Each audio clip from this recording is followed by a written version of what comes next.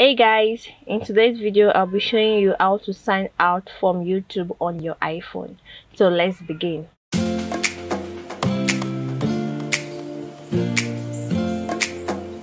We all know YouTube has updated their version, so what you have to do is to open your YouTube app on your iPhone. Then your home page will show. All you have to do is to click on your profile icon on the top right.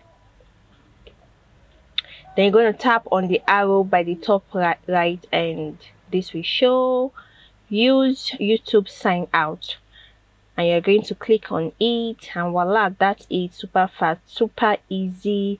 But now you have to delete your account information, because your information, which is your email is stored in the system. So you have to click on the profile icon once again and click on sign in, and click on manage account on this device, and you're going to click on remove from this device.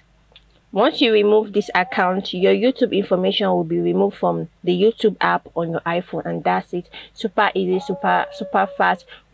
If you have any question, please feel free to ask me, and before you leave, make sure you comment down below, like my video, subscribe to my channel, and I'm going to see you on the next one. Bye bye.